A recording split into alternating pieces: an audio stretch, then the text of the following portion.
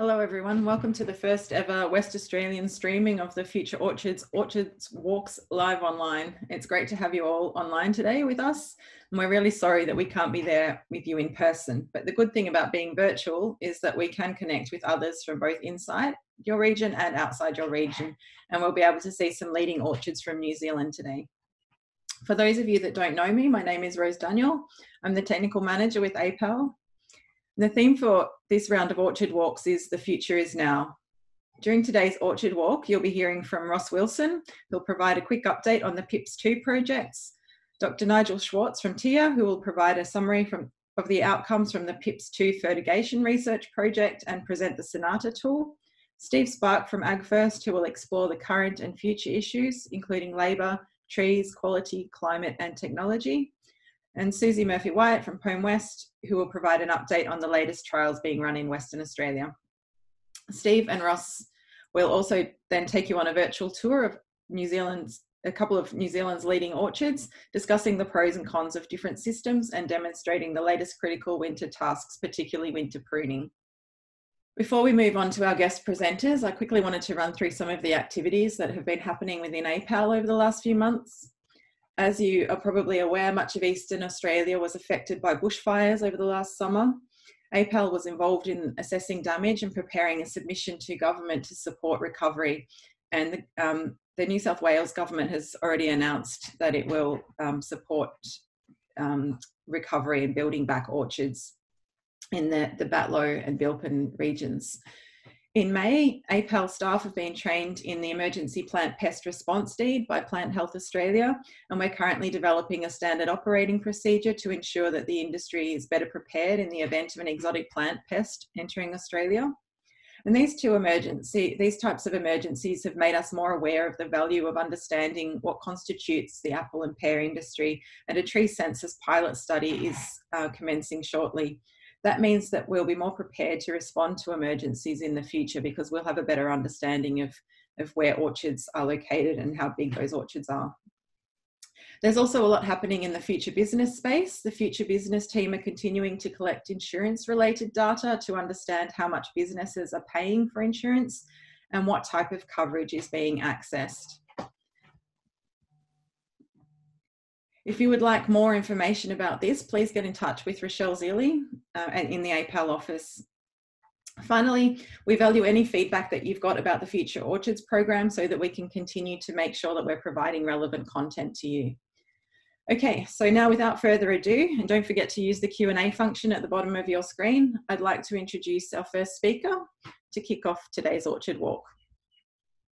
So Ross Wilson, whom most of you probably already know, is a founding member of AgFirst in New Zealand and brings over 30 years horticultural experience to the business.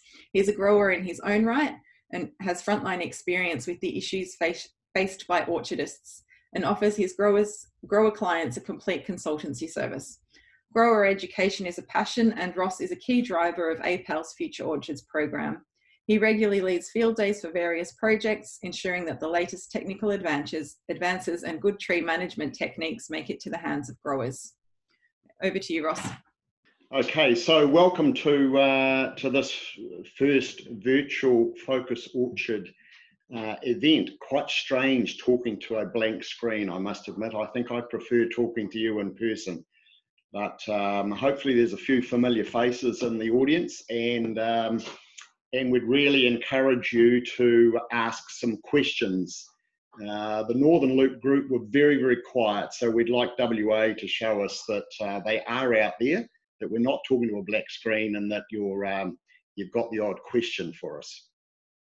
I'll be very brief today because one of the great things of a virtual webinar is that people like Nigel can actually make himself available, and he has done so now for both loops. So rather than dedicating a whole week, it's a couple of hours a day, which is a lot less. So it's very efficient for those sort of people. So Nigel will be presenting his work today. So I just want to give you a very quick summary of where we're at with the PIPS R&D program. As you'll be aware, the artificial spur extinction study that Dr. Sally Bound did was completed a couple of years ago. The peer work that Dr. Ian Goodwin did in the Goulburn Valley also was completed a little while ago. Both of those projects, the results of those have been previously disseminated. So they're all available, and if you haven't caught up with those, you will find them online. The codlin moth biological control work that Dr. David Williams is leading using a biological control agent called Mastris Redens is ongoing. But of course, because there is no codlin moth in WA, that particular piece of work is not important to WA, so we won't spend any time on that. The water and nutrient R&D work that Nigel's going to talk to you about, I think you'll get a lot out of it. It's a very detailed presentation, so you'll need to have your brain fully engaged when he's talking. And we're really looking forward to the modelling tool that's about to be released for that. So I won't steal his thunder. That will be presented shortly. And then the other big piece of work that I've previously talked to you about is this biennial bearing study that's been done by or led by Dario Stefanelli in Australia, but also jointly researched with the University of Hohenheim, I think is in Germany. So that's a really detailed piece of work that will be presented in September 2020 at the Orchard Walk then. So again, I won't present it today, not going to, because we've got a plan for that to be done in September 2020. Okay, the only other thing I want you to be aware of is that there is a very good website that has been established, led again by Dr. David Williams, but the entomologists, a number are involved. Again, it's an Hort Innovation project. And this particular website is a great resource. I've jumped onto it myself, seen a couple of case studies by the Martella family in WA and also Mark Scott and his orchard. So some good local stuff that's on there. The whole pest and disease complex it's extremely complex, no different in New Zealand to what it is in Australia. And the general message that we've all got to get our heads around with pest and disease management these days is that we've all got to have a really good understanding of the chemistry that we're using, how effective it is against the pest, but also whether it's got any nasty effect on the biological control agents that we're looking to stimulate within our orchards. So it's very important that as growers, you understand that dynamic. And David said to me this morning is really encourage each of you to have an integrated pest management plan in place for your orchard with good input from your local people so that you're doing the absolute best you can, not only for your pests, but also for the good guys that are really doing a lot to control those pests. So with that, I'll now pass over to Nigel. Good morning, everyone.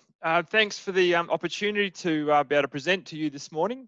It's a really great privilege to be here and talk to you about some of the work that we've been doing as part of, I guess, the apple nutrition and the fertigation part of the PIPS program. So PIPS stands for productivity, irrigation, pests and soils.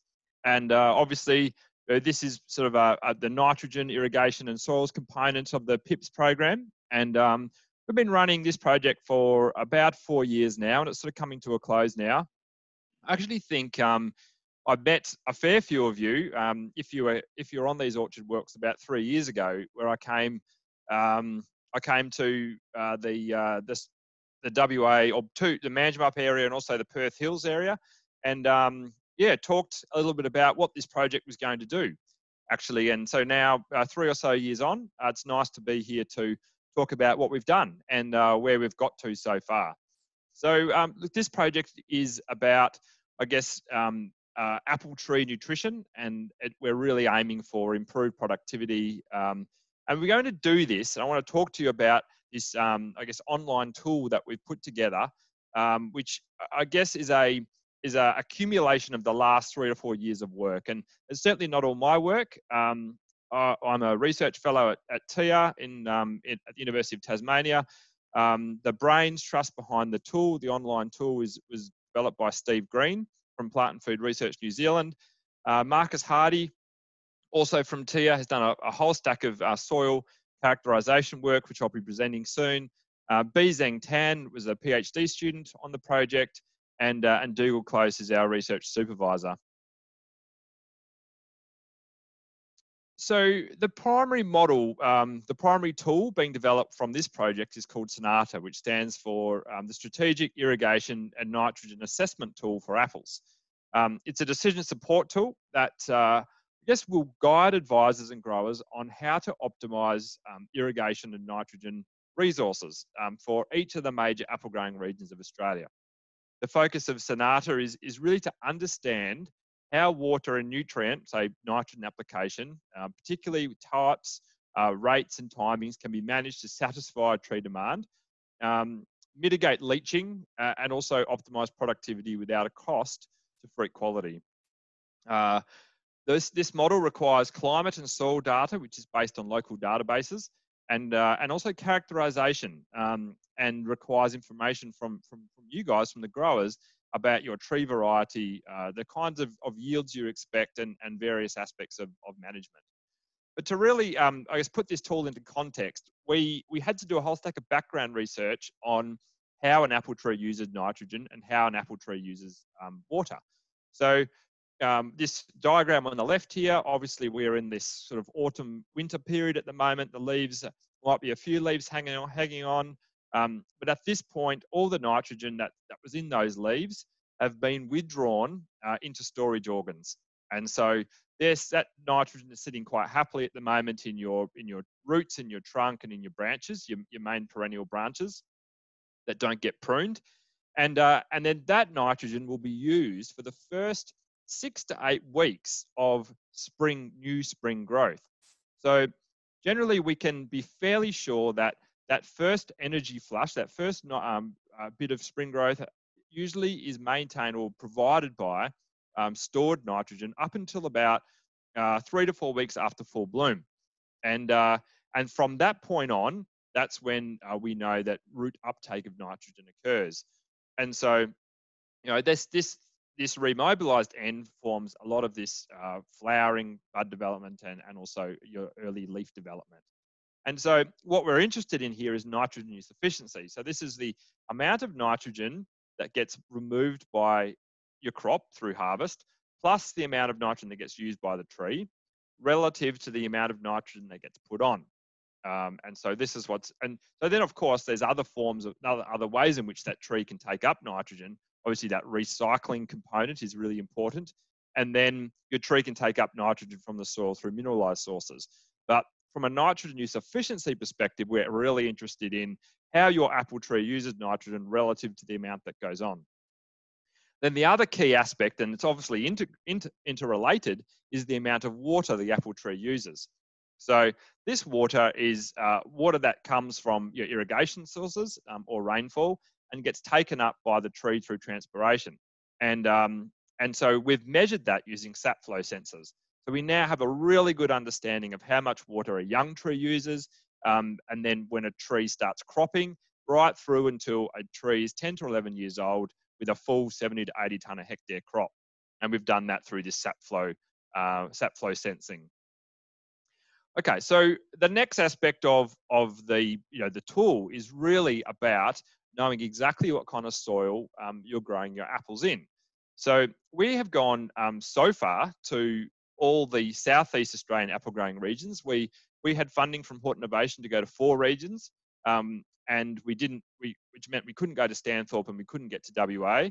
However, Hort Innovation have just issued us a variation to the contract, and we're working with Susie Murphy-White at the moment, and another a soil physiologist, and we're going to go and do all this work in your WA soils as well. So that's going to happen in the next month or so. So what we've done in these major apple growing regions is looked at the morphology of the soil. We've dug a great big trench in over 31 different orchards and in blocks, and we've looked at what the soil actually looks like. We've done up to about 90 centimeters. We've done a soil profile description. At 3 different profile depths, we've looked at soil chemistry to know exactly what's going on with your, obviously, all your macronutrients and micronutrients and pH and all that sort of stuff, which is really obviously important for growing our apples. And also the aluminium content, which is really important as a nutrient uptake inhibitor. And then what's most critical to this tool is your hydrology of the soil. So this is how much water your soil holds, what your soil does with water. Does the water move through the soil quite quickly? Are there any major drainage points, or and what are the irrigation set points? So what are your wilting points, and what's your refill points as well? We've got all that information from this hydrological study. And then we've made, from all this information up top, the morphology, chemistry, and hydrology, we've made some management recommendations on how we can be improving our soil health for growing our apple trees. So all this information gets put into the backbone or the background of the tool. So this is a sheet that you actually can't see, but sits in the Excel tool. And essentially, it lists all the different soil types that we can actually input into the tool. And we've got all the Victorian ones here because they've come from a database. But there's another 30 or 40 more that you guys will be able to have a look at pictures of, and then say, okay, this looks like my soil type. I want to select that soil. So this software comes preloaded with all these soils from the 5 different apple growing regions, and we'll soon have all the WA soils to add into this. You'll be able to pull down a menu to select your chosen soil series, and then a whole stack of other soil comes from the soil database from Victoria. So this information includes like your clay content, your organic carbon content, your organic N, your saturation point, and the soil matrix potential. So this is really the pressure. This is how much the pressure of that water at different depths.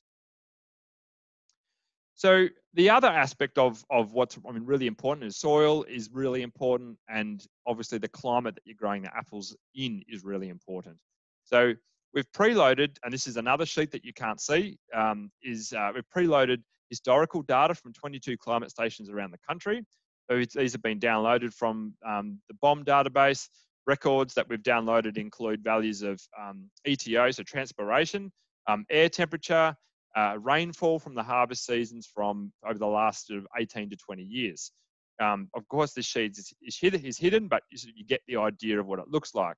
So, here's the date up the top from 1999 right through until 2018, scroll down. And all this background information is used to give us a bit of a picture of what is going to happen on an average year in the site or the climate region that you select.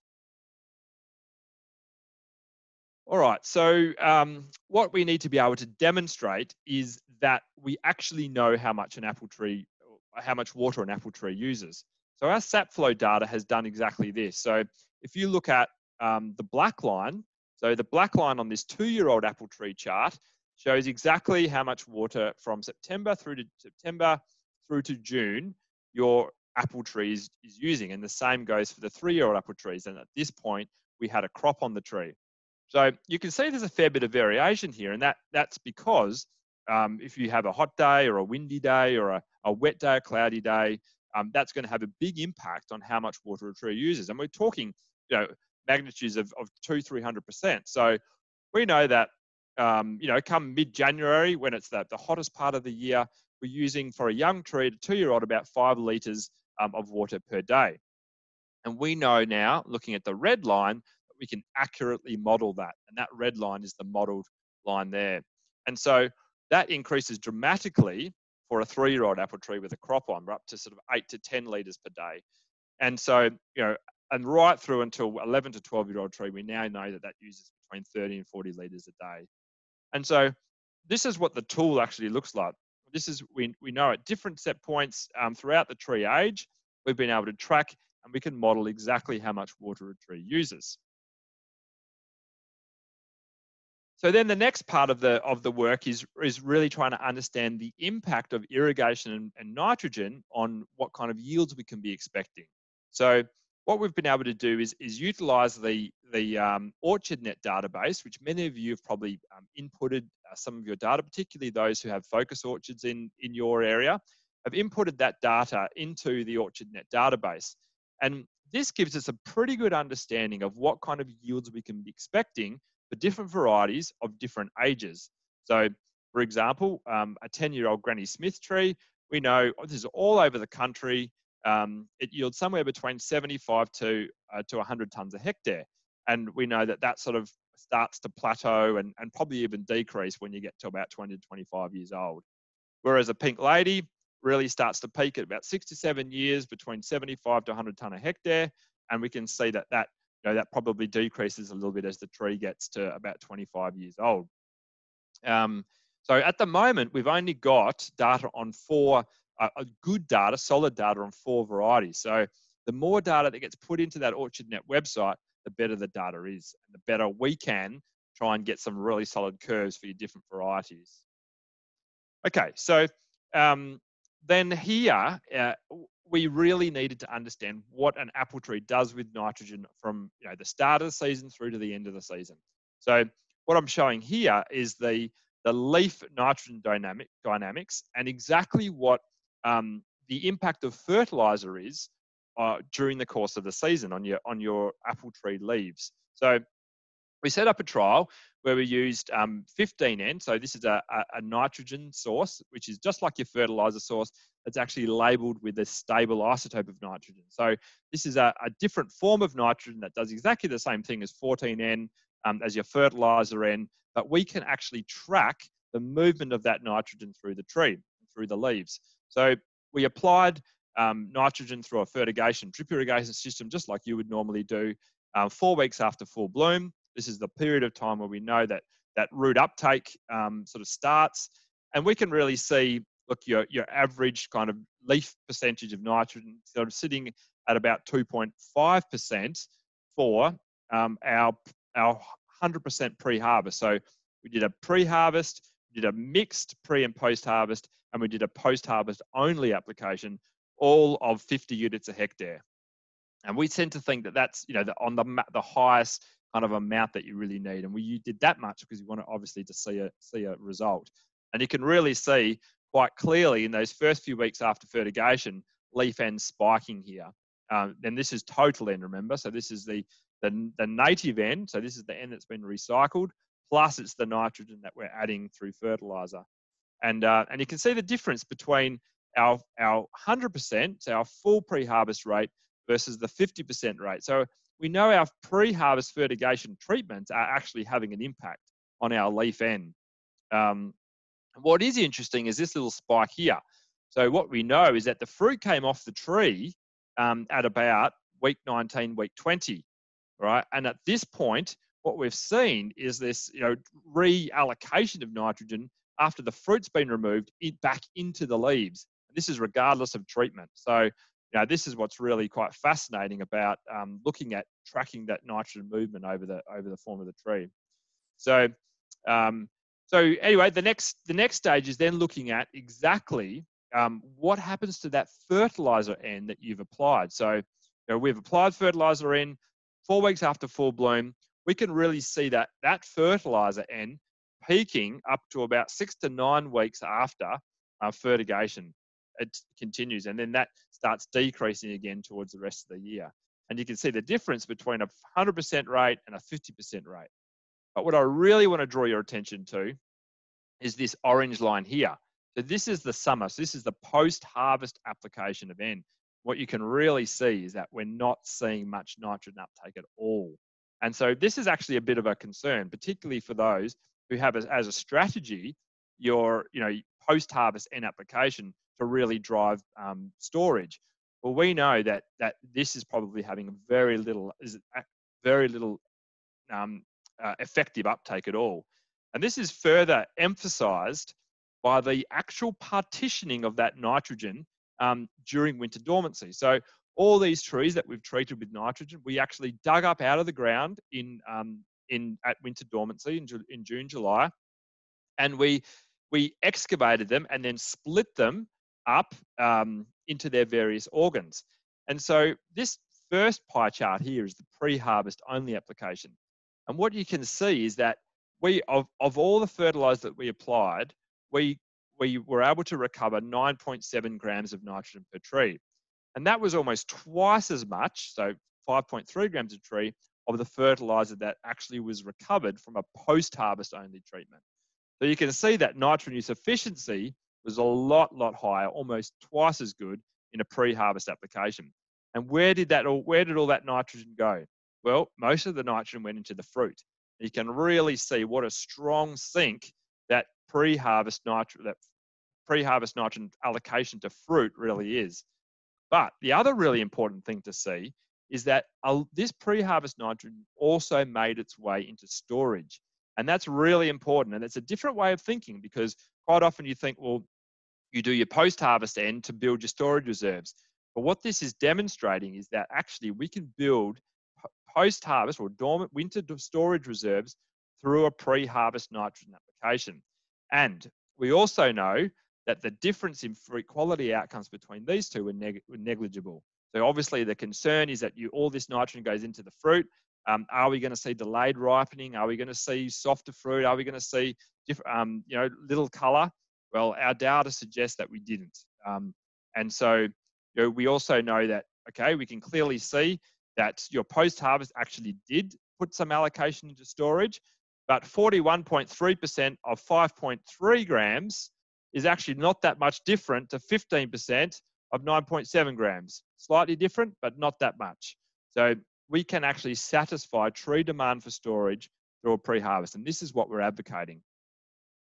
So all this data has then gone into our model, our tool. And so here's our tool tracking leaf nitrogen content over a season, and here's our tool tracking fruit nitrogen content over a season. And this is really important.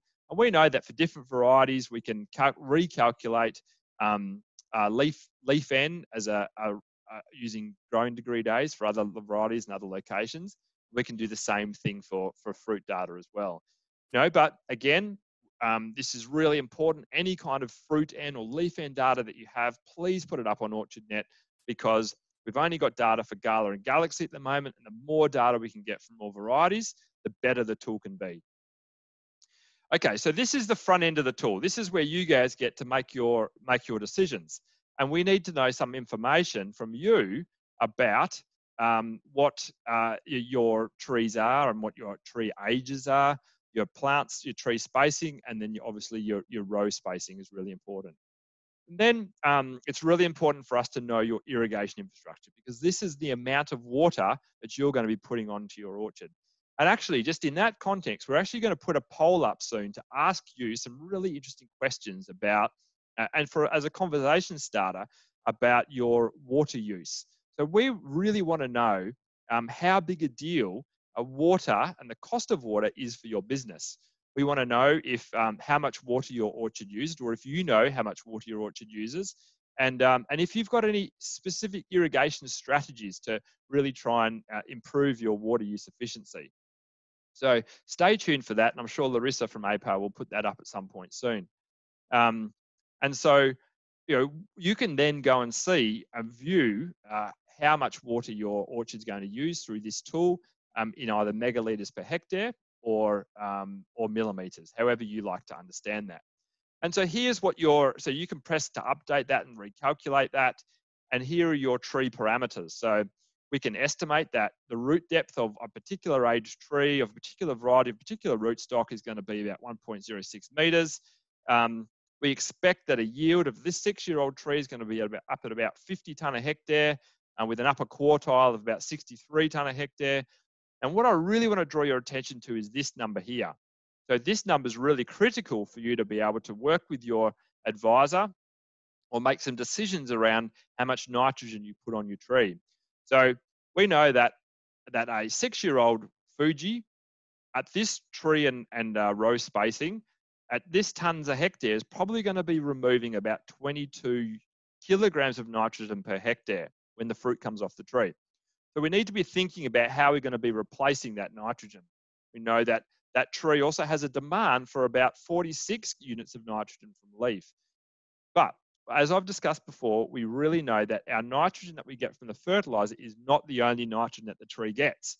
So that recycled nitrogen maintains about 50% of your tree nitrogen requirements for the year. Your mineralized nitrogen makes up another probably 25, 30%. And then all you really need to do is top it up with your fertilizer nitrogen. So we're only talking somewhere between 30 to 40 to 50 units a hectare is probably all you need maximum.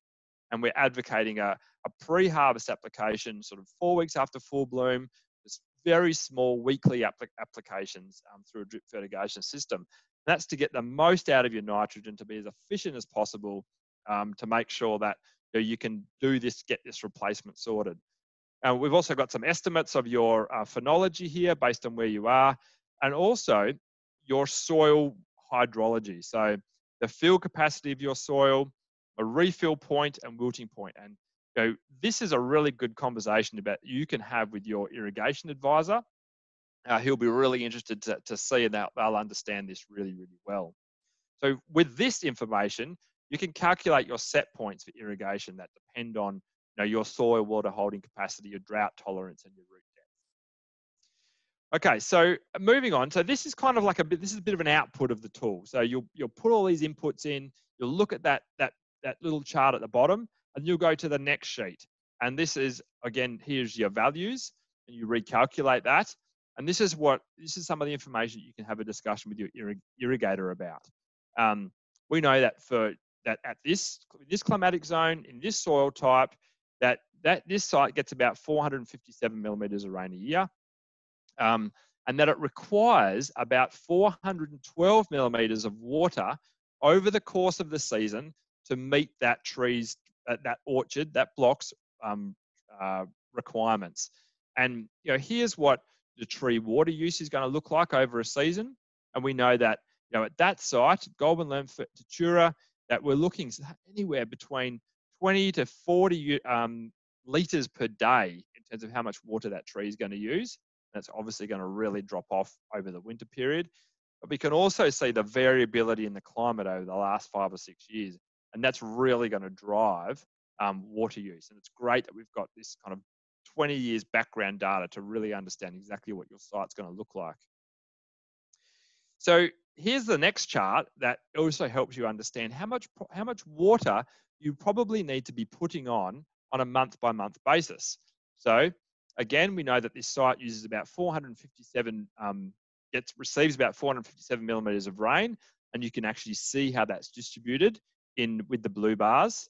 And then we know exactly how much water that tree is going to be using, and these are these green bars here on a month-by-month basis, and how we can meet the demand of that water use by the red bars here, your irrigation. So by the time you think about your water and your irrigation, we've met our tree water use requirements. And so for this to happen, we need about 32 millimeters of water in September, starting here, and then that goes through to about 88 in January here. So this is part of a conversation that you can have with your either if you guys know this really well yourselves, or whether you want to take this to your irrigator and have a conversation with them about that. So looking at a bit of a different scenario in Tassie, we know that we're at about 750 millimeters of rainfall. That's what the site receives. So that means we're going to need a whole stack less irrigation. And if we look at that on a month-by-month basis, we're really only talking about 1 or 2 millimeters in September, October, and then a maximum of about 42 millimeters. And a very different scenario in Tassie, but that cool and that consistent rainfall also means that we don't need to use as much water. So yeah, again, really keen to hear from you guys about how big a deal water is in your sites, and what kind of irrigation strategies that you use to try and save water and conserve water. So look, that's probably enough for me. Obviously, it'd be a lot better to be able to have to be sitting in front of you at a table with the Excel sheet, and we can do a bit of a play, put all your climate data in, put your orchard information in, and see what the tool spits out. But obviously we can't do that. The COVID scenario means that I can't give you anything to download yet or sit down with you, but there will be some time in the next few months, hopefully, when things open up again, where it's likely they'll be able to sit down with Susie and go through this with her in more detail, and even some growers who are really interested. This tool is going to be sitting on the APAL website. We're going to be sharing the link, so it'll be a very easy download and very easy to use. But what we really want to know is what is important to assess. We want to know what kind of scenarios you're really interested in. The tool's certainly not going to be, okay, this is the amount of water we've had this season so far. How much water am I going to need for the rest for this week or next week or the week after? It's not a real-time decision support tool. It's an overarching strategic approach to how much water and how much nitrogen your orchard's going to use over a season. The next stage of that is going to happen. That's the next stage. That's where we want to get to. It's that real-time decision support. But we have to do this bit first. So some key knowledge gaps. We need to know root depth for your different apple trees. Do you have any soil restrictions? Like, do you have any compaction? Are there any root limitations? Do you guys root prune? I mean, all those things are really important for us to understand. And then we want to be able to inbuild some flexibility to adjust irrigation set points. So we want you to be able to tell us what kind of yields that you want from your orchard. And if you can tell us that, that's going to have an impact on our irrigation set points.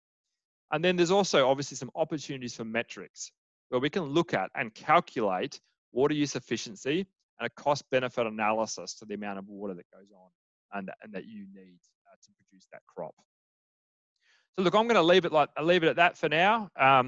Please feel free to ask me any questions. Feel free to get in touch with Susie if you have any more data. Susie's already told me that a few of you guys have given her a whole stack of data, which I'm going to use to put into the backbone of the model. So there's really relevant information so far for WA sites.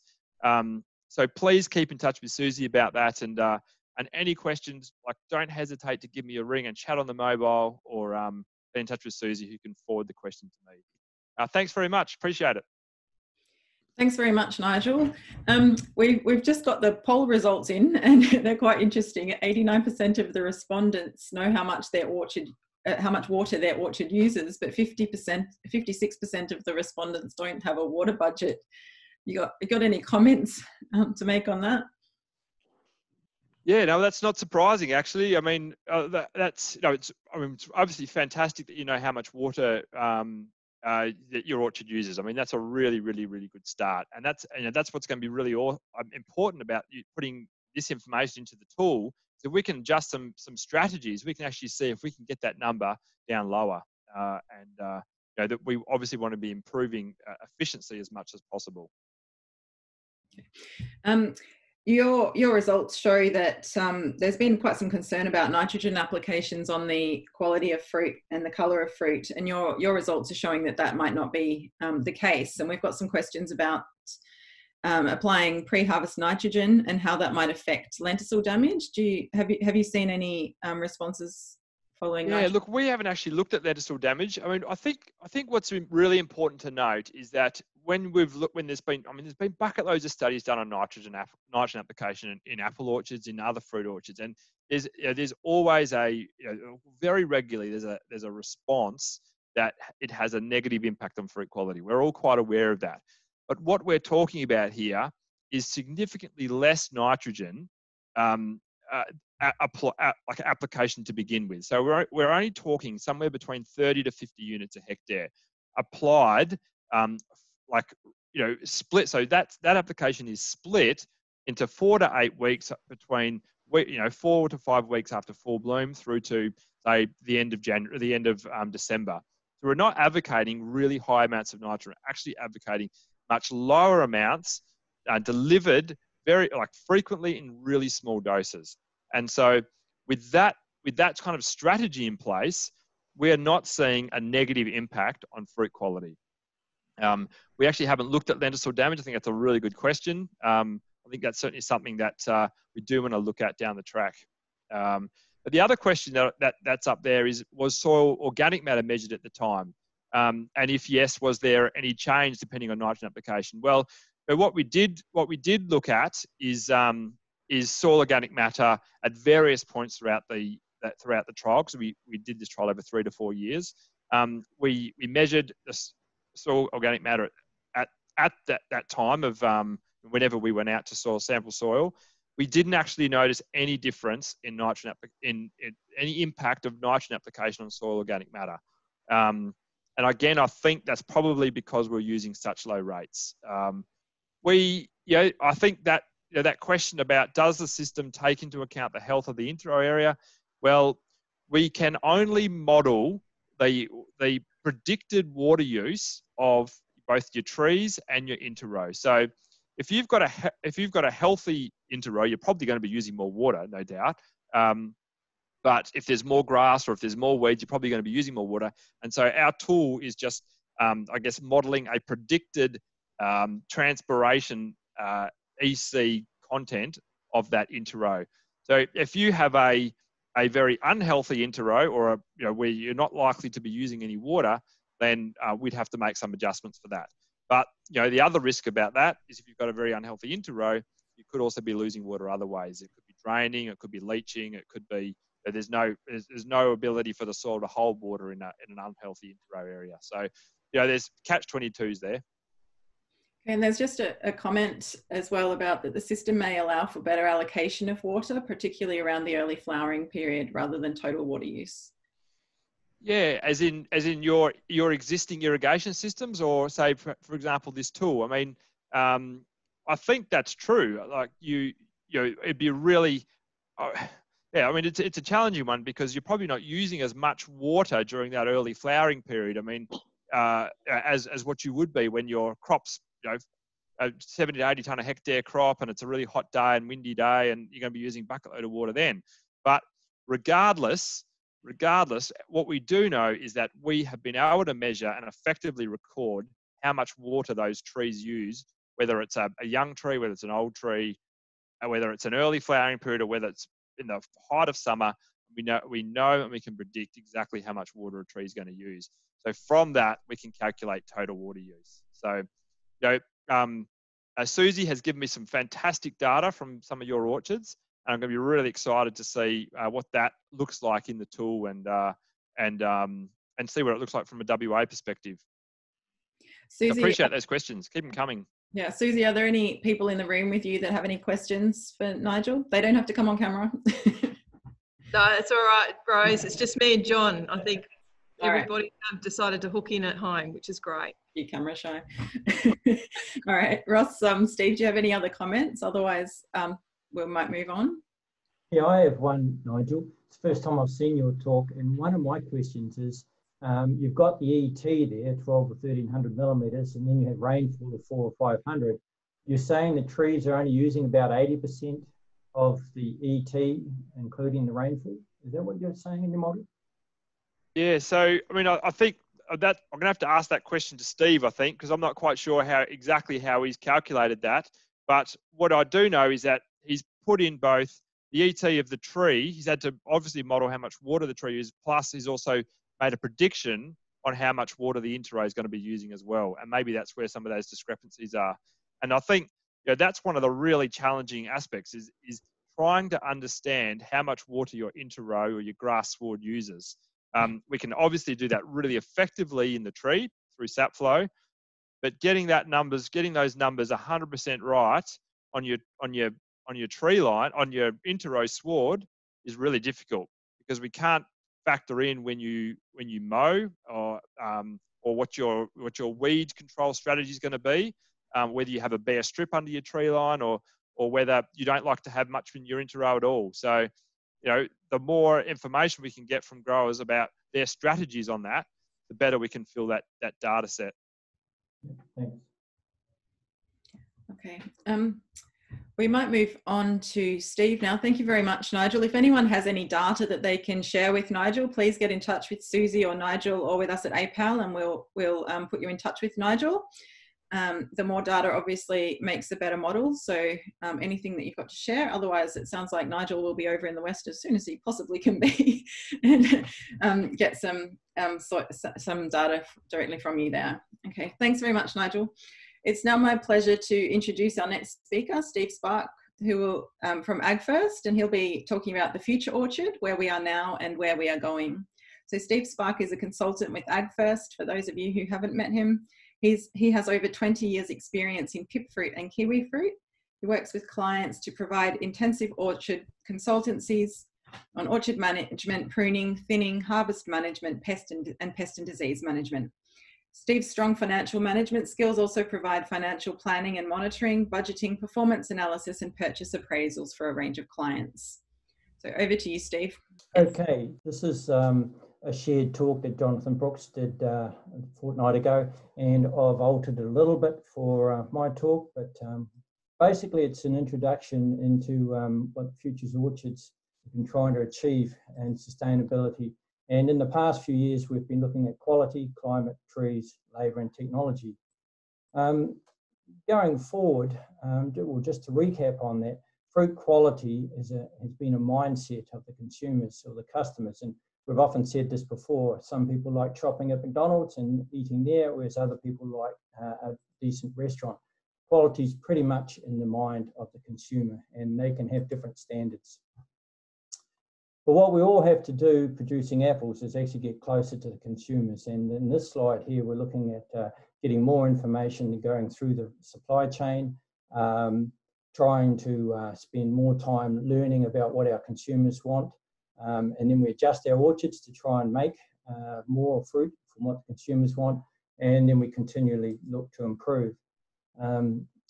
One of those methods is using varieties, and we've talked about variety clubs before and the different strengths and weaknesses of them. At the end of the day, the quality systems that club varieties have is that they need to add value to the grower. And I suppose the worst mistake growers can make is not actually belonging to any clubs at all and finding that the neighbour or someone else is getting a higher value returns in the market for their varieties, which you are unable to grow. And we've hammered that one quite a bit in past meetings. I suppose the old adage hasn't changed no matter what you're selling. It's the customer's always right. They always have their eye on what they presume the quality standards are, and you need to meet them. If you don't meet them, someone else will, and that's been the lesson we've seen right around the world. Coming into climate, as you guys are aware, that climate is playing quite a few issues for you, and it is for us as well. But we need to understand what each location has. And in a meeting we had last week, it was interesting. One grower raised a comment to me, it was Australian grower, whether that was he was growing his orchard in the right location. Those are the sorts of things you need to weigh up and manage your risk accordingly and choose varieties that are suitable for your location.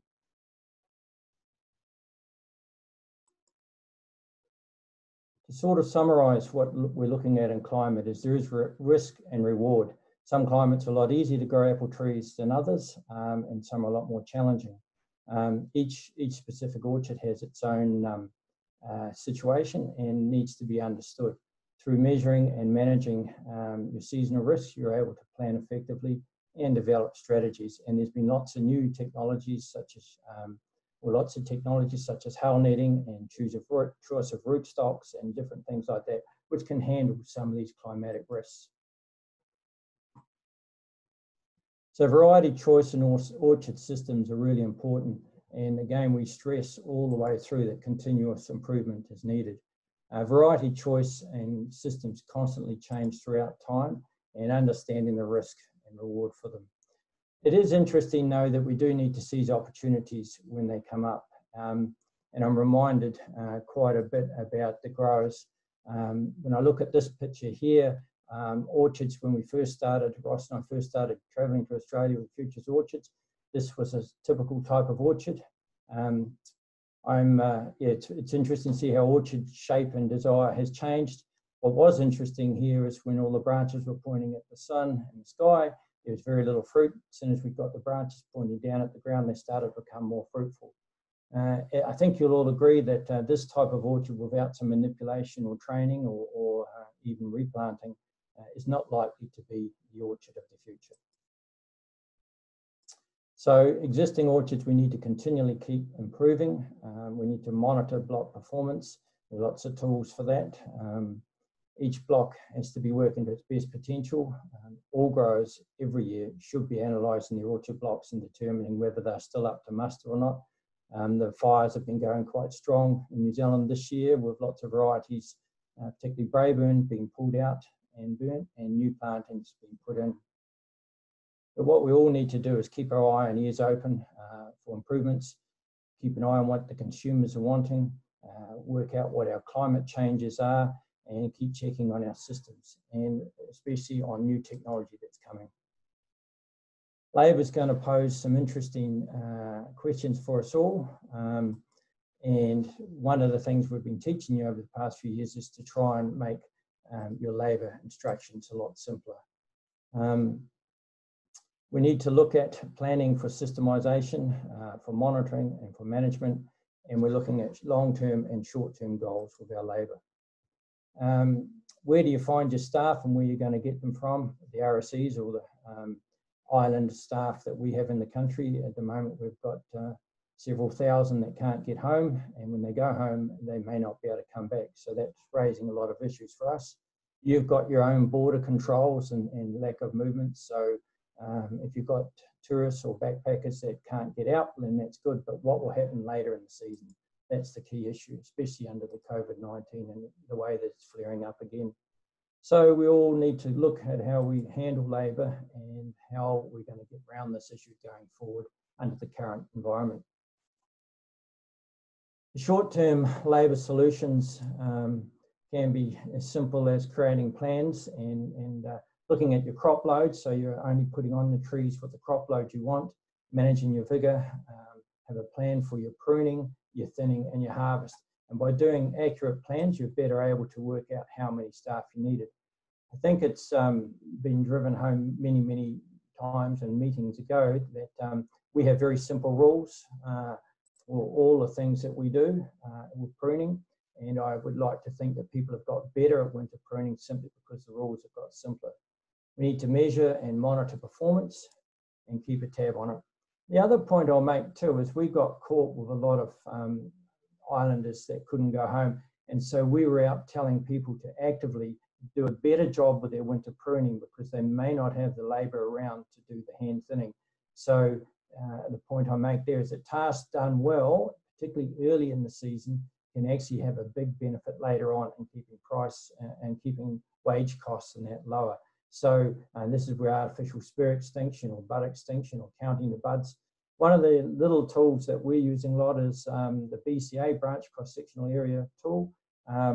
We're actually using that for bud counting. So we know how many fruit we want to put on a branch. We then measure the branch and work out how many buds we want to put on it based on the number of fruit we want at harvest time. So for something like Royal Gala, we might have 1.5 bud numbers for the amount of fruit we want. So it's using simple little tools to get quality of jobs and get closer to our target sooner. Longer term management is a bit more costly. That involves new orchard systems, looking at new varieties, potentially looking at new sensors and robotic options, and looking at how we can reduce waste through excellent canopies. So in this one here, we're trying to look at the new technology that's there, platforms, you've all seen them, compared to the old ladder. And Jonathan made the point about Craig's analogy that climbing up and down a ladder, it's like walking to base camp at Everest. And it still hasn't changed in many orchards for probably 80 or 90 years. So by going to platforms and going to newer, more densely populated orchards, you're looking at minimal movement, it's more motivational. Having said that, I've seen some platforms that are very noisy with diesel engines, and it's not actually a pleasant environment to be in. So if you're looking at platforms, please consider the environment that the staff are working in. They shouldn't need to have to put on headsets simply because the motors are too loud, drowning them out. It can be very disturbing over time. And we need to keep looking to improve with our labour and our systems. So the next area, this sort of leads on to canopy design. As Johnson's put here, all canopies have strengths and weaknesses. Basically, it doesn't really matter which canopy you go for, providing you can use it and you understand it. The hardest part with most canopies is the understanding of it. The easy part that these newer systems and newer canopies pose is that they are easy for staff to follow because they don't have to understand the nuances of that. So we tend to look at the different systems that are around and try and work out which is going to be best. For technology, we'll be correctly need to adapt for the orchards, and the needs will be commercially available. There is a lot of technology floated around, but it's not actually commercially available. And one of the interesting ones I've mentioned before, when we've had platforms brought in from Italy, when they break down, we can't service them because no one has parts. So when you buy a platform from overseas, you actually need to get some parts as well. They need to be cost effective. They need to be able to create decisions or actionable outcomes. You need to focus on efficiency and be effective and adaptable to your orchard system. Something that we need to work on together as a whole team, and at the end of the day, they need to be able to add value. One of the things that we're seeing more and more with the price of labour going up even here is more and more growers are actually spending capital to replace labour or make their labour more efficient. And there's a video clip on the Hoddies Fruit Company that we've got to show after this, shows a platform pruning a 2D system. And when you look at the movements the staff make there, I was really impressed about how they targeted buds, and there was very little movement. There was no ladder work, and they were just steaming down the rows. And I am aware of other growers in Australia using platforms to similar effects. So there is opportunity there for everybody. But when we're targeting a future orchard for 2040, there are a number of things that we need to look at first, and there's a lot of research going on around the world. One of the key things is, why do we need to change? Well, in that first category there, I've got health. The health of the consumers and the general public. We need to be thinking more about them. We have social responsibilities which are being placed on us more and more, and people are buying on social needs, so it needs to be socially acceptable. And then the last one there is sustainable. If it's not sustainable, we won't have an industry. So what should our focus be? Well, for some of you are looking to export, so you'll need to look at more the global demand. For those that are doing local, you'll need to look at the consumers' demands and their requirements. The interesting thing is that the local demands and that follow pretty closely what's happening globally. It might be a lag, but it's not often too far behind. So being aware of what's going on globally will certainly make you more attuned to what's going on locally or what's needed to be happening locally. We need integrated systems. We need all the pieces of the puzzle to fit together. We need to try and minimise zero waste, and we need to concentrate on keeping taste and nutrition to the forefront from growing apples and keep specifying that. I am aware of, as you'd all be aware, that New Zealand exports the majority of its fruit. And where we concentrate on vitamin C for some of our fruit, we're seeing very good demand in the marketplaces around the world, even though it's affected by COVID-19. So keep watching that nutrition. And I'm interested with Nigel's nitrogen leaching and things like that. In 2025, our orchardists are going to be faced with environmental plans, and it's going to include water budgeting, it's going to include nitrogen leaching, and only putting on nutrients that are needed. So there is a lot of change coming in our sector, and I would imagine that it would be coming to you as well. So how do we achieve this change going forward by 2040? Basically, there's innovation and technology and new things happening all the time, and I'll show you a little bit of a clip of some of those things. Like I said, this is part one of a part two talk. Ross and Craig will have more innovation to show in the September loop. We need to keep finding solutions. And it can be as simple as a piece of string. Those are trees I showed you earlier on about when we first visited Australia, and the trees were all pointing at the sky and there's very little fruit on them. The cheap little bit of string will pull the branches down, and all of a sudden they started being fruitful. I also have a clip of some interesting canopies, which I'll show you as well. And we need to keep learning and apply from it, and I think we're all pretty good at that. I suppose one of the big lessons, one of the big things that's been heartening with our involvement in Futures Orchards is more and more growers are prepared to have a go at things, and that's the way how you go forward. is be prepared to have a go at these different training systems and learn and share information with your neighbours, because it really does speed up the cycle. The other issue we're getting is that policy, either from government or from consumers, and is starting to drive the fact that we have to change. And I just mentioned the environmental plans for nitrogen and nutrients, and our water plans, our good policy plans for staff employment. All those things are coming on.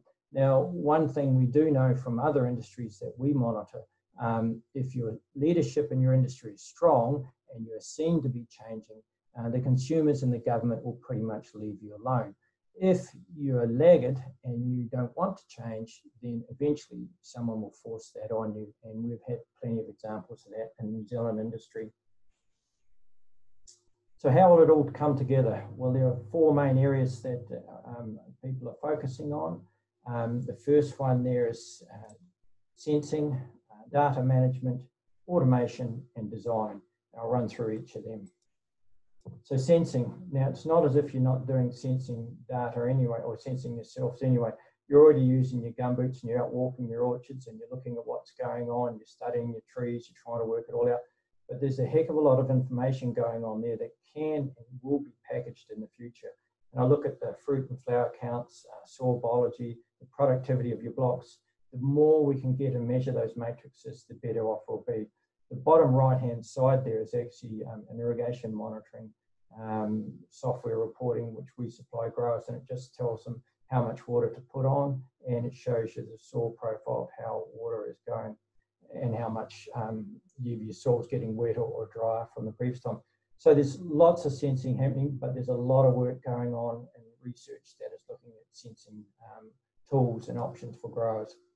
Here's one case that with the top right hand side there, you have an orchard that's been flown by a drone, and it's highlighted some different colours there. Each of those colours represent the figure of a tree, and we can then automatically set up the root pruner there on the left, and it can go through and only root prune the trees that have excessive vigor. So it's some quite interesting technology that's now starting to become available, and more of these sorts of ways, more of these tools will become options for us all. What we've seen being in the front line for technology is data management, and we've been testing for a few years a crop estimation tool. The downside with the tool was it collected so much information, it took a long time to actually get anything meaningful from the tool. It used quite a few computers, and it was mind-boggling, complex. But all that will change over time, and we would see that data management will become easier, faster and quicker, and more decision models such as Sonata that's been floated today. Those sorts of things will make life a lot easier for us all. It'll improve the workforce planning.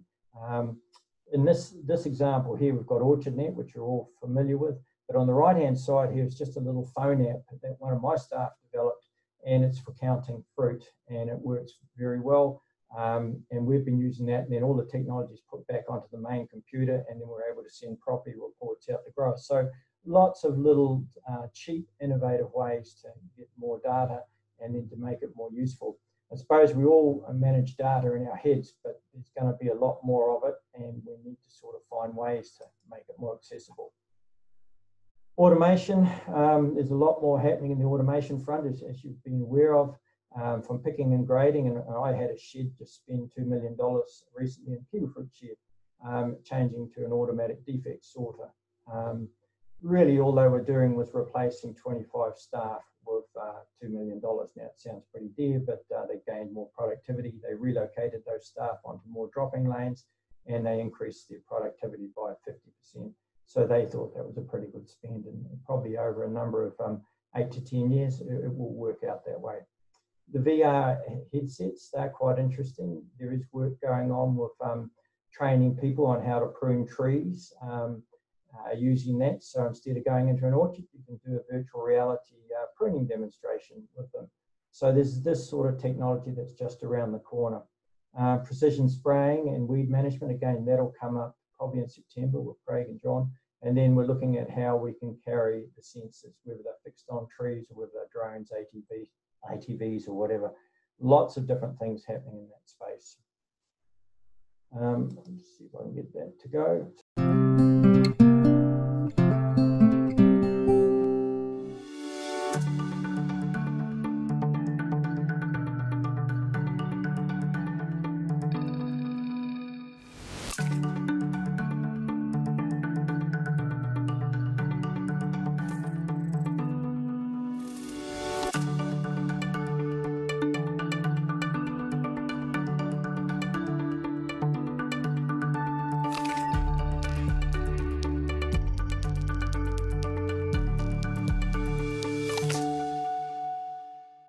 As you can see, it's quite interesting technology.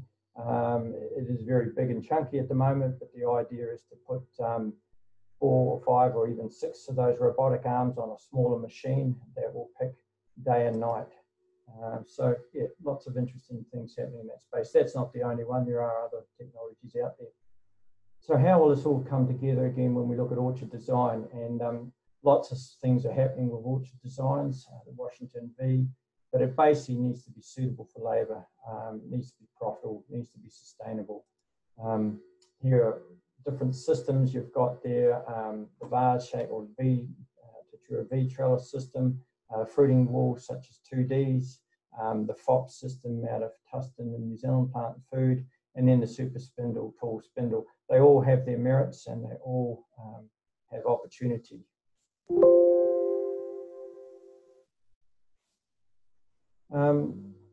At the end of the day, varieties and canopies, what we need to do is just make life simpler. We need to manage our climate, we need to meet the customers' quality, and we need to look for things that are profitable in production.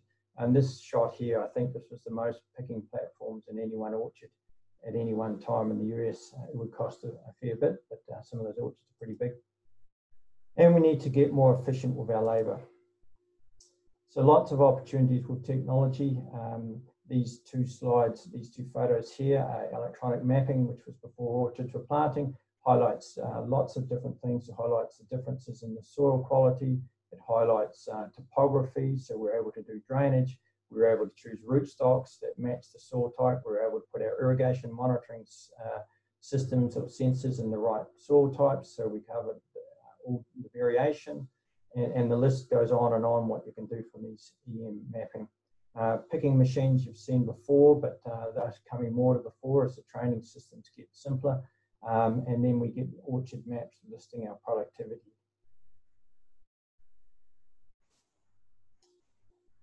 Finally, this is a fruiting wall here that's in the video clip I've put up that you'll be able to see. And basically we turned an existing orchard into a fruiting wall. Yes, the spacing is not correct. It's too wide at 5 meters, but it did make life a lot simpler for the orchardist. It brought fruit closer to the ground and it has proven very worthwhile. If we had our time again, we would pull out and replant a lot closer, but there are cheaper options and this option here was very cheap. As I say, change and new technologies are inevitable. There will always be plenty of options providing you're willing to learn. So thank you, I'll leave it there.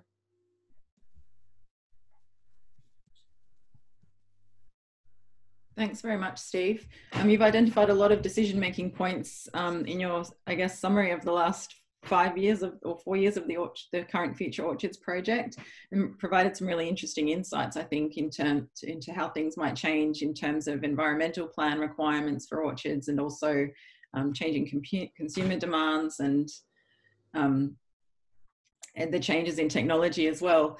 In yours and I guess Ross's experience over the last 10 years or more, can you identify anywhere that Australian growers in particular have made the greatest improvements? And are there any, say, 1 or 2 key areas where growers in Australia can focus on into the future to continue to be globally competitive? Or is that too simplistic a question and it really depends on each grower's individual resources and requirements? And I think it's a good question, Rose, but I think the interesting thing is that since Futures Orchard has started, the thing that's changed most is growers are now prepared to give it a go. And there are lots of things that we've promoted. There's lots of things we've shown and the overseas guests have shown, but basically giving things a go. And You know, I remember when we first started talking about training branches down and using string, and the looks of horror we got from that. Now, when you go into orchards, they're putting more posts in because the trees are falling down because they're overladen with fruit. So there is lots of opportunities for us to adopt simple and easy technology. The point is, I suppose, we just got to keep learning, and that's the opportunity for Australia. A lot of their orchards are world-class now, and Ross has got the figures from the Orchard Business Analysis and the databases to show that, and that's been very encouraging. Doesn't mean it's an easy road, but it's certainly moving in the right direction, and there's a lot more innovation in Australia from what we can see today to what we saw 10 years ago, and that's hopefully what we try to be a catalyst to, is just to create change and keep that innovation going. There's no one size fits all as far as orchards go, and you're allowed to do whatever you want as long as you can make it work.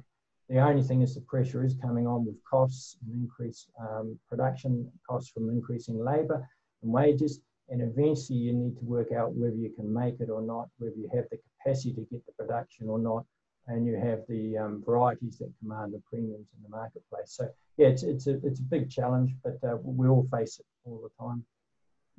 Okay, we've got a question here regarding the fruit counting app that you mentioned in your presentation. Is that available for people, or can they get in touch with you to find out more, or is that? Yeah, we could organise that. It's one of my staff made it, who was pretty clever. So they say you always should employ people smarter than yourself. So we're obviously doing that. But no, she's made this app, and it's a very simple little app that collates the information really well for us. And everyone's got phones in that now. So again, it's using technology that everyone has.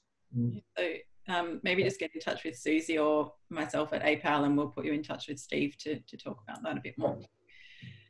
There's also, it's quite a lengthy question, which I'm not sure if I should read out all the numbers and things, but it's about wages and so on that have just changed in Australia. So the questions, I guess you can probably read the details if you need to yourself, but the questions are: what proportion of farm gate costs on the blocks, or maybe this is more for the videos as well later, but what proportion of the farm gate cost on the blocks featured are wages, and what proportion of that is profit?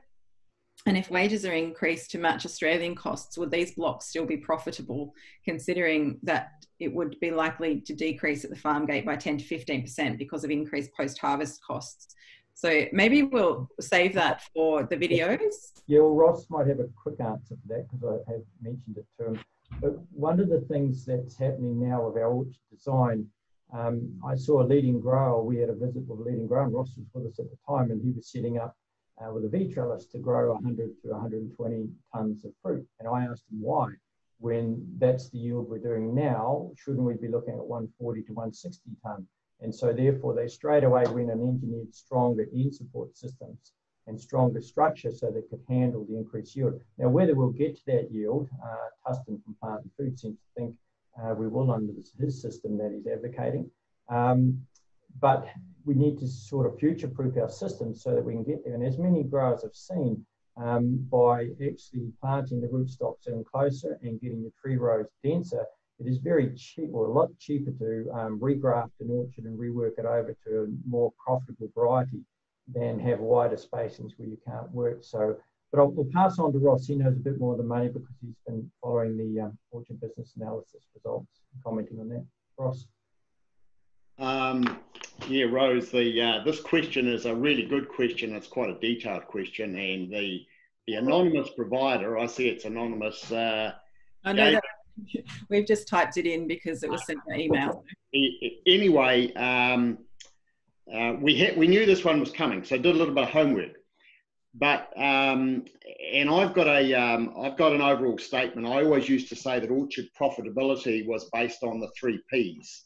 And the 3 Ps were productivity, or production, pack out, which is quality, and price, which is making sure you've got the right variety, the right size, etc. But I think there's a 4th one now, and it's the question that this person's raised, and it's really top of our mind at the moment too. And it is about labour efficiency. And the point that the question makes is that the minimum wage rate in Australia is now effectively 28 Australian dollars per hour. And that obviously really concerns the person who's put the question in. the same rate in New Zealand in Australian dollars is $19. Okay, so it's significantly lower. And unfortunately, we've done wage analyses of countries that produce apples around the world. Australia is the highest wage cost of an apple producing nation in the world. And New Zealand's number 2. Okay, so we're both high wage cost economies. And the point that's been made by the question answer is, if New Zealand's wage cost was to increase to the Australian wage cost, would we be able to make profits? And you'll see some videos. These are some good performing blocks. I've looked at the average because it's more typical, but effectively, if we had to pay the Australian cost of labour and we got the New Zealand return that we're getting, we would be in trouble. There's no question about that. We'd be in trouble. So what we're returning in terms of an export value for the product, if we were having to pay the Australian labour cost, it would make it much more marginal. Interestingly, to make the Australians that are listening feel a little bit better, the Australian average return for apples is significantly higher than what the New Zealand grower gets in terms of returns too. So actually, when you look at the percentages of wages to your income, both countries are very, very similar. But what does it mean going forward? It means that we need to get the 3 Ps right. But man, if we got to get this labour efficiency thing right, absolutely as well. And some of these videos that we're about to show next are trying to address some of those questions. That was a great question. Thank you very much, Mark. Susie, Ross, we might come back to you after the video. Susie, we'll hand over to you now. So Susie is going to present an update on the trials that she's been conducting in Western Australia. Okay, thanks, Rose. Yeah, welcome everyone, and thanks for joining us at the WA Future Orchards virtual walk. Many thanks go to Larissa Vaughan and Rose Daniel at APAL for taking care of all the behind the scenes work to make today happen. Big thank you goes to Ross Wilson and Steve Sparks for showing us the New Zealand orchards. It's great to have a pruning demonstration this time of year, and I'm sure you're all going to enjoy this part of the webinar. No, my screen's not up. We definitely have great memories from our Pome West trip in New Zealand in 2018. Righto. Okay, so part of the Future Orchards project includes undertaking observational trials and demonstrations in our region. Today I'm going to go through 2 of our trials we did in WA, predicting lenticel damage and water use, growth rate and taste. Predicting lenticel damage trial was driven by the WA industry concern for the increasing amount of lenticel damage occurring in Kanzi apples in the 2019 season. So this trial was really done as a Pome West trial, but has turned out really well, which is why I submitted it into the Future Orchard system. Lenticel damage is expressed after post-harvest handling, but as a result of what happens pre-harvest. If we can predict what's going to happen in the cool store, decisions can be made on how to manage the fruit coming out of cool store. This trial was set up to investigate 3 methods of predicting lenticel damage that have been trialled by Washington State University for Honeycrisp apple. Okay, so 3 weeks prior to harvest, the Kanzi apples were sampled. So we had 100 fruit taken from 3 orchards. 2 had had previous damage last year and 1 had had no damage last year. There were 30 apples per treatment. The methods included, okay, so we had the hot water treatment. So apples are submerged into hot water to 49 degrees for 30 minutes. Then we had the Epstein method. So apples were dipped in an ethereal solution for 2 seconds. And then the passive method, which were the apples were laid on the bench at room temperature. And then we had the control. So this is just the percentage of fruit with damage after 3 or coming out of cool store now. Fruit were then placed into fruit boxes in the lab at room temperature and monitored for 21 days. Okay, our results from the 3 orchards tested. Orchard 1 showed the greatest amount of damage, rising to 13% at day 21 for the Epstein method. 7% for the passive method, and 3% damage for the hot water treatment. In the Epthene method, damage began to occur at 15 days after treatment. All orchards responded to the Epthene method, with orchard 2 and 3 showing 3% of the apples damage. 3% of apples damage. When the Cairnsey apples came out of the cool store for the 2020 season, the percentage of damage after 3 weeks was: orchard 1 had 14% of apples with lenticel damage, orchard 2, 10%, and orchard 3, 3%. All methods showed a response and were able to predict there would be some damage to the fruit coming out of cool store, but the Epthene method had a more marked effect. And when you look at the cool store results and the results from the treatments, the passive method followed the trend, and then the hot water treatment. Okay, so we did some nutrient uptake tests were undertaken at the time of sampling to better understand the nutritional balances between apple shoots and fruits. The shoot tips showed a higher calcium in the shoot tips at orchard 1. This is usually a sign of a vigorous trees, and the calcium here needed to be in the fruit at this time of year, not in the shoots. The fruit results.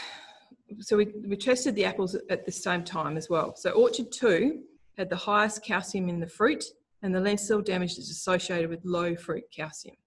Orchard 3 had high magnesium and potassium, which promotes lenticel damage at these cations, as these cations compete with calcium.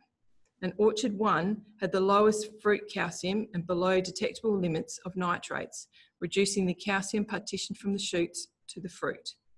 Hence orchard 1 had the highest damage, but all orchards showed some damage through the season. All right, so we'll move to our next trial, which is the water use, growth rate and taste. This trial was set up after the COG asked when it was the best time to stop watering before harvest. So instead of going straight in and approaching a grower to reduce their water input on a bay, I set out to define what the current water use of the orchards in southwest of WA was.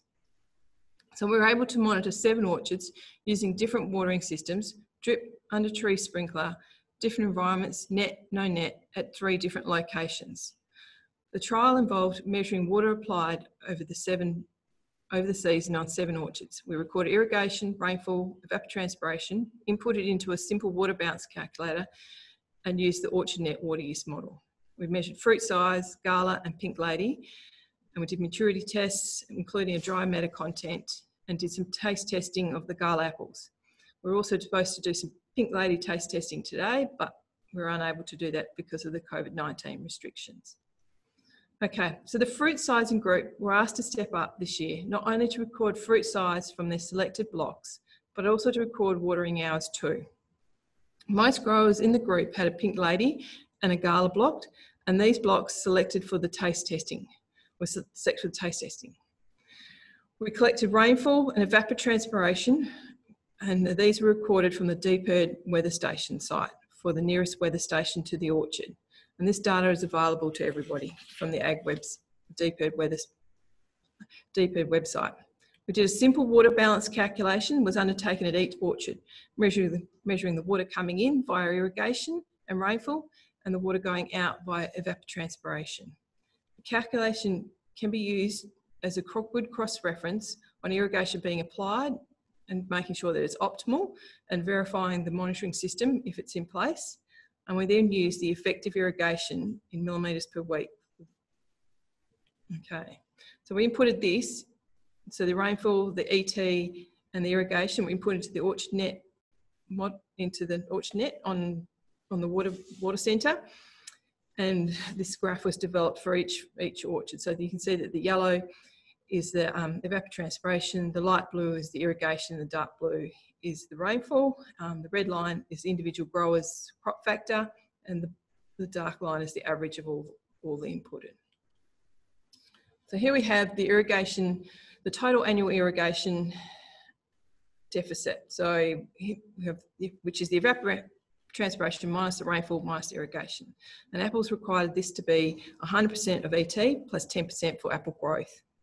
The evapotranspiration, orchard E had irrigation and rainfall almost equaled the evapotranspiration, but as we can see here, it had the highest dry matter at 17.5%, but the smaller Scala fruit, but the largest Pink Lady fruit.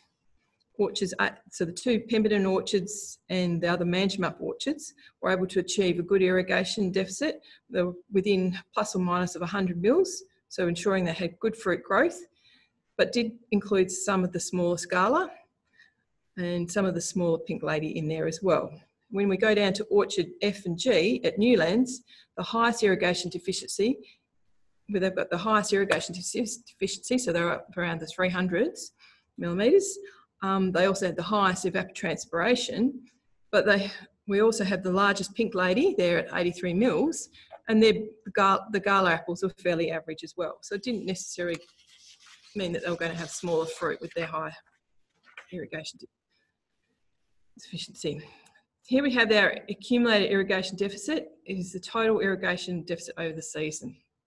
And as we can see, before Christmas, the accumulated irrigation deficit needs to remain about 100 mils per week. And as you can see in this graph, the water used by the Galas and some orchards became very deficient in water very early. So they can see this, the two Newlands orchards here taking off very quickly. We had some extreme heat in November and December. It's very uncharacteristic at this time of year, and the impact of this heat can be seen throughout the season, with the accumulated irrigation deficit increasing right throughout the season. Okay, we go to the next graph. This one here tells us that this is the accumulated irrigation deficit for the whole season, and most orchards followed the same pattern that they started off on from the beginning of the season throughout. So the last part of the project was to do the taste testing of the Gala apples. And this took place after all samples had been picked, and the testing panel consisted of growers, apple breeders, local consumers, using the scoring sheet that we had used at the Fruit Quality Orchard Walk a couple of years ago. So each apple was scored and the following criteria: texture, juiciness, sweetness, flavour, and the chance of purchasing again. The taster's preference was variable and depending upon the age and the apple eating experience. Sample A, which is the red one there, was the most favourable, followed by sample C, then sample E. There was no correlation can be seen between the different watering systems or environments. And as you can see, that this information we've collected over the season now sets us up really well to input into Nigel's Sonata model that is being developed, that we've heard about this morning. So we can insert all these then be able to insert watering strategies over the top of the data that we've collected, which we then can improve fruit size, yields, and costs. And hopefully we'll see you all again back in the orchard in September, we'll be back to see the Apples on Apples Corpicum biofumigant and beneficial bacteria site at Fontanini's. Thanks for listening. Is there any questions?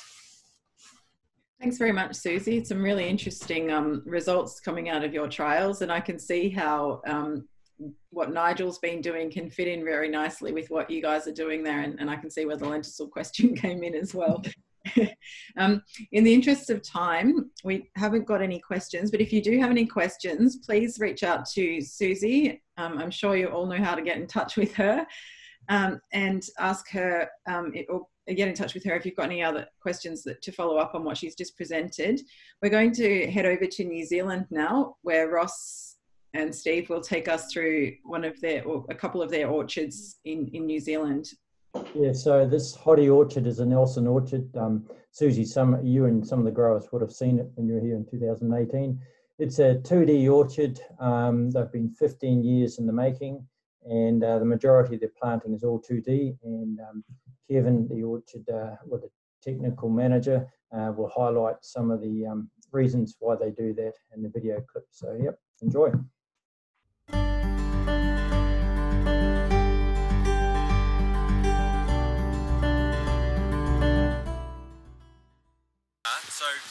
I'm here today with Kevin Witherton from Hoddy's Fruit Company. Yep. So Kevin, just explain a bit about your role and what you do, and a bit about the 2D system here. So I run all the spray programs of plant health and protection, and heavily involved with the management team, coming up with what we do sort of day to day really. The 2D system that we're growing here, about 15 years in now, I think. Yep. And so yeah, it's been a natural sort of progression. You know, so it's basically a 8-wire system, planting densities 2.5 metres wide in the row and about 1.2 between trees, 1.2 metres. And then we have our 8 wires sort of running up as an espalier sort of system, and we basically just train the branches onto the wires, and that keeps our windows open for light. Yep. And then yeah, we just come up with a number between trees of what we think those that area should handle for our crop loading. So what variety have we got on here? So we've got Royal Gala here today. Yep. So yeah, and like for pruning at the moment we're targeting 25 to 30 buds between trunks, Yep. so per wire, and that's the equivalent of a tree. Yep. So if we match from there to there, then there is a bit of variability obviously, but that's how that works. So when we're trying to come up with you know, how we prune it, we're just trying to sort of favour our spur units with these short little darts that have a nice fat terminal bud on the end. Trying to work through a bit of hand spacing, and just trying to favour the buds and material coming out the sides of the branches. So we have our bud number there, and then within that we just have a few sort of specific rules, as in trying to keep to pencil thickness where we can for the thickness of the wood, so that it's strong enough to hold the fruit, and also height and width restrictions around how long we leave the units. So as an example, that one there, it's more than a segatier length, which is what we try and use. It's something that we've got on us, and so then I'll just remove that one off the side and favour the outward facing one. Sometimes we trim things back a little bit in preparation for the next year, so it might not be very good for cropping this year, but that'll cover our bases for next year. And how we've achieved these is just basically by tipping a lot of the annual growths. You know, once upon a time that would have been a lateral shoot there, just a 1-year piece, and we've just tipped it, and then that makes them bush out a wee bit and spur up into what we want. What rootstock are these on? Got a mixture, I think they're mostly M9s. M9s, yeah. So they're relatively quiet. Do you regalis at all? Do you hold the bigger back with that? Plenty of regalis. A couple of applications of that. Summer prune as well? Not a lot. We used to do quite a bit of summer pruning, but we find we don't really need to now. They're cropped so heavily, it's in excess of 80 or 90 tonnes every year, and some of the other varieties certainly all of that and more. What do you find are the pluses of this 2D system? The biggest sort of benefits of fruit quality, I think. You know, the size distribution's generally a lot more even than sort of other growing systems. And yeah, just more uniformity. We pick out virtually every apple, so the lighting section's really good. Good dry matter and fruit quality, and good colour and size, all the basics really. So with your 25 buds between there to there, how many fruit would you expect to pick? It's about 20. So 20 times 8 wires is 160 apples, and then we have our extra units that come off the trunk here and there. And so I think 180 fruits well up there in tonnage. So yeah, around that sort of figure. Have you found any negatives with the system that you've been using? Anything that you do again or do differently? No. So I think we've looked at other systems as well, and we like what we're doing with the 2D, and it's working well for us. So we're You've got to understand it, know it now, so it's second nature. Yeah. Works for you. How do you... It's really easy to train people as well, because you give a number there, and then you sort of, it's easy to count and monitor, and all the things are much sort of easier. Do you run long branches long, or are you shortening them up? Is that the norm now, or? It's a bit of both. It depends on sort of the vigour of the tree a wee bit too. And what you've got to cut to, but generally a bit of a gap in the middle is good. But yeah, depending on the age of the branch and that. So if you just prune that one there, that side's so done. Pretty easy, that one there. We just work our way along. So you're eliminating buds and weak wood. Yep, correct. Just coming back into them. That might be one that I'd leave alone, or just give it a wee shorten. That's basically it for that one. And if I do a quick count, 1, 2, 3, 4, 5, 6, 7, 8, 9, 10, 11, 12, 13, 14, 15, 16, 17, 18, 19, 20, 21, 22, 23, 24. Pretty close, And often we'll, depending on branch size, we might end up with 15 buds if it's not a full wire. And up the top, quite often I end up at about 30, 32. Just trying to hang a little bit more bud up there where the vigour is at the top of the tree. Just to keep it calm, really. And the bottoms are definitely a lot sort of weaker than the top, as with any other system as well. So.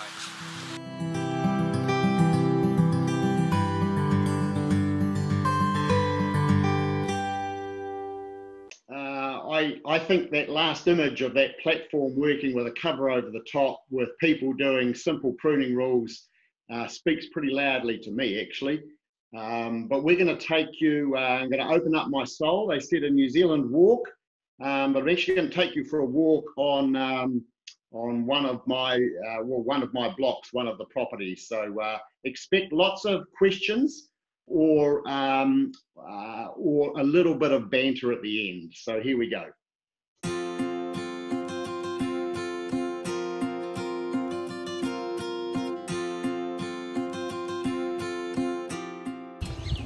Good afternoon, my name's Ross Wilson, and many of you will already know me as a consultant with AgFirst, but today I've got my, well, I haven't got my grower hat on actually, I've got my AgFirst hat on, but I'm speaking to you as the grower. So we've got an orchard as well, 20 hectares planted, it's all apples, and as you'll see as Jack scans around, we've got a range of plantings on our orchard, ranging from very old stuff over here on the right, right through to some twin stem intensive trees.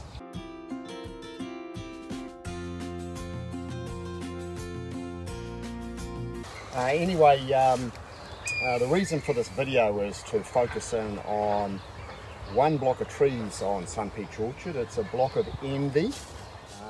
Been in the ground 2.5 years. They've just completed their third leaf, and we reckon it's a pretty stunning block. It's a twin stem block, as you can see. Each tree was planted with 2 stems from the nursery. That was critical. It's a 3 metre wide row spacing, and that's all designed because we want to bring down the size of our trees even further. We don't want them overly tall. We want them narrow, so we've brought the row spacing into 3 metres. The tree spacing in the row is 1.5 metres, and with the twin stem it means each stem is 75 centimetres apart. I haven't got the numbers straight off the top of my head, but it's something like 2,200 trees per hectare, but it's actually 4,400 stems per hectare. We're very fortunate. This particular land is virgin land. Got to make that clear. That's one of the reasons it's performed so well. But we really looked after the trees in year 1, you know, and we think we got the water right. We, we used a little bit of GA3 to promote growth. I mean, all the basic things. We also kept a very tight powdery mildew program. Okay, so you get your spacing right, and you've got the variety right. One of the good things about Envy, of course, you all know it grows a very big apple, as you can see. This last year 300 gram apple, so you don't need too many of them you certainly don't need as many of these as you do other varieties to get tonnage. But anyway, this might blow a few people away, but it just shows you the potential.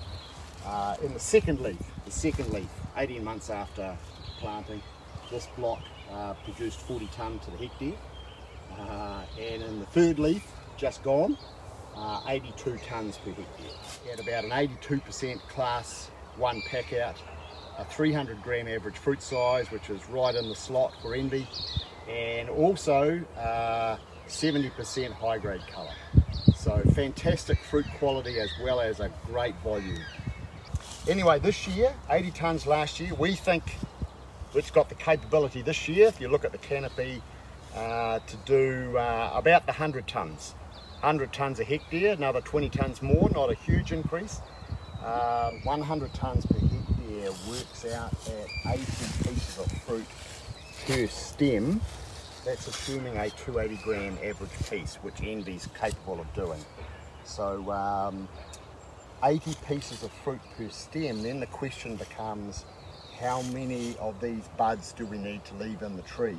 With a tree of this age with still a lot of 1 year wood in it, I think I'd be happy with it being somewhere around 1.5 to 1.7 buds per fruit. So that's what we're targeting. Now we've got to try and prune the trees to get the best buds that we can in the tree to grow the best possible fruit. So now we'll have a go at doing some pruning.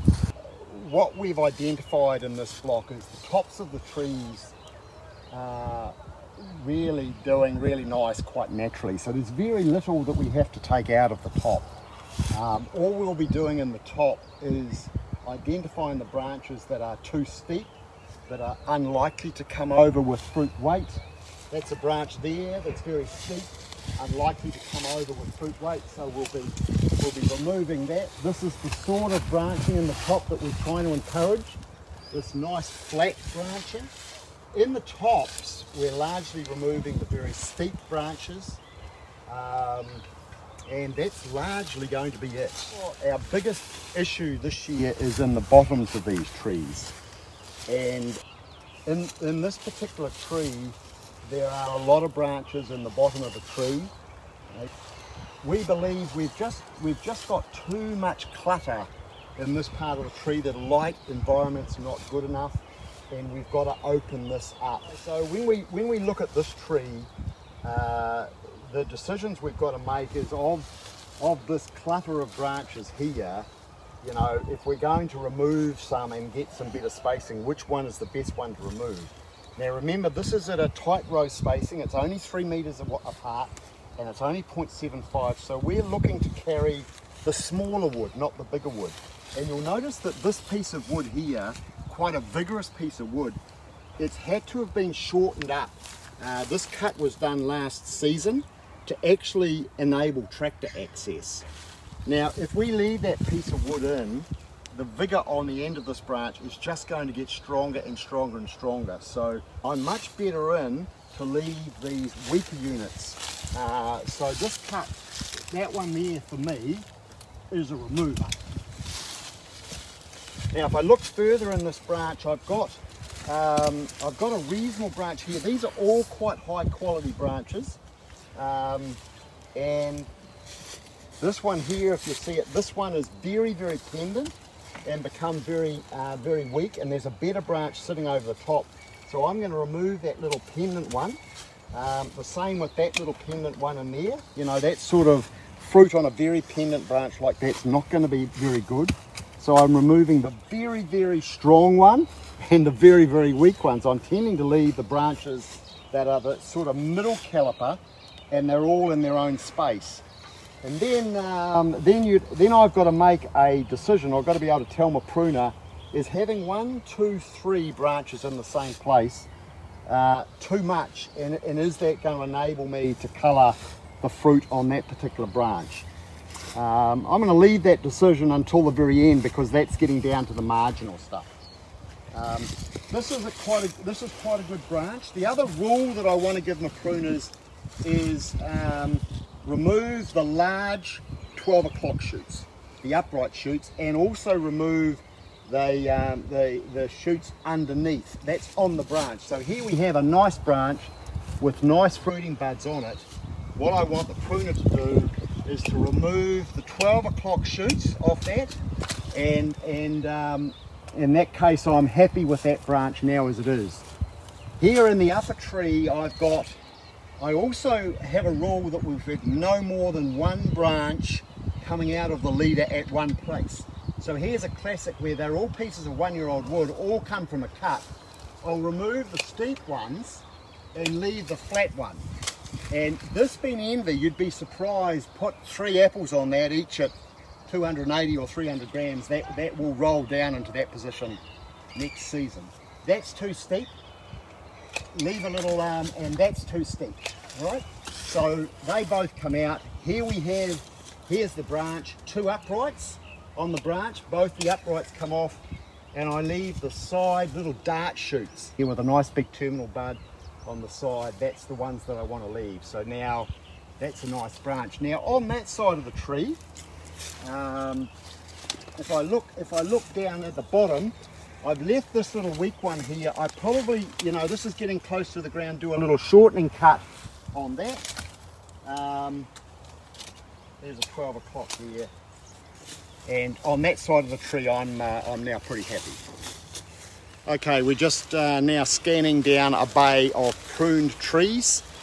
We've done some counts. We're sitting at about 1.5 to 1.7 buds per fruit, which is a ratio that we're happy with. Wouldn't want to go any harder than that. And you'll see we've achieved what we set out to achieve.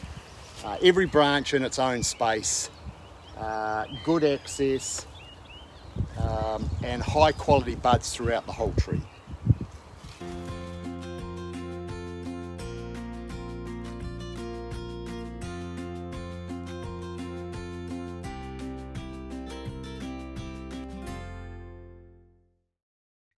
Is there anything you'd like to, no questions coming through at the moment, Ross, are there any comments that you or Steve would like to make, or Susie, even if there's anything that is particularly relevant to Western Australia? Are there any comments that you'd like to make or questions to raise? I'd just like to make a comment, Rose, that to reinforce what you've said, we couldn't come to WA and do an orchard walk, and we regret that because we really like doing the orchard walks. But we thought the next best thing was to video some orchard walks in New Zealand. There will be 6 of them in total. We've just shown 2 today. There's 1 still in production, but the other, about 5 of them are up on the website now. So sorry about the quality today. A bit jittery today, but hopefully when you're on a good internet connection home, you go onto the website, you'll get the video quality come through good and nice. So, we've got, what do we got? We've got 5 minutes before we have to end, unless you've got something, but it'd be really good to see the odd question pop up for those of you that are online. So encourage that, but back to you, Rose. If anyone has any questions, this was your opportunity to see Ross's own orchard, so bring out the questions, I say. Otherwise, if no one's, oh, here we go, look at that, Ross, look out. It's in the wrong tab. Mark says he feels like he's hogging all the questions, so maybe someone else has got some as well. Do you think that the closer stems and smaller wood might be easier to manage in the long term? Yeah, I can answer that. Yes, absolutely. The old trees, the old 5x3 trees are very, the old wide spacings, they're very complex trees. They're quite hard for people to understand. So these smaller trees that have simpler branch units, yes, should be easier to manage from a labour perspective. And a lot of people have gone, what Steve showed, gone in that direction on even more formal system, just because of the ease of management instructions with labour. So yes, I absolutely think that that's one reason we are moving in this direction. Okay, if there are no other questions, in the interests of Zoom exposure, we might wind it up now. If you've got any questions for Ross or Steve after this, and particularly once you've watched the videos more clearly, hopefully, from the website, please get in touch with them. There are some really nice videos, and there are 4 others that are either already available or will become available in the next week or so. So go and have a look on the APAL website and at those, and pass any questions on to Ross or Steve or AgFirst from that. Okay, so that's all we've got time for today. I'd like to thank Nigel, Steve, Ross and Susie for sharing their experiences and research outcomes. It's been a really interesting orchard walk. As we mentioned, you can find today's presentations and those videos on the Future Orchards Library on the APAL website, and a recording of today's session will be made available in a few days. And thank you to all of you out there for participating. We know it's in a slightly unusual way to do an orchard walk, and hopefully we'll be able to see you in person next time. We'll be conducting a short evaluation at the end of this session. As you exit, you'll see a little pop-up box directing you to an online survey, and we'd appreciate if you can take a few minutes to complete it, because your feedback is very valuable to us. We'd also like to acknowledge Hort Innovation, because this Future Orchards program is funded by the Apple and Pear R&D levy and contributions from the Australian government and managed by Hort Innovation. APAL has more webinars coming up over the next few months. You can see a summary of these here and find more information about these on the APAL website under the events tab. If you've got anything that you're particularly interested in, please let us know. In the meantime, stay healthy, and we hope that we can see you in the upcoming webinars and on the next Future Orchards in September, which will hopefully be in person. So, thanks very much.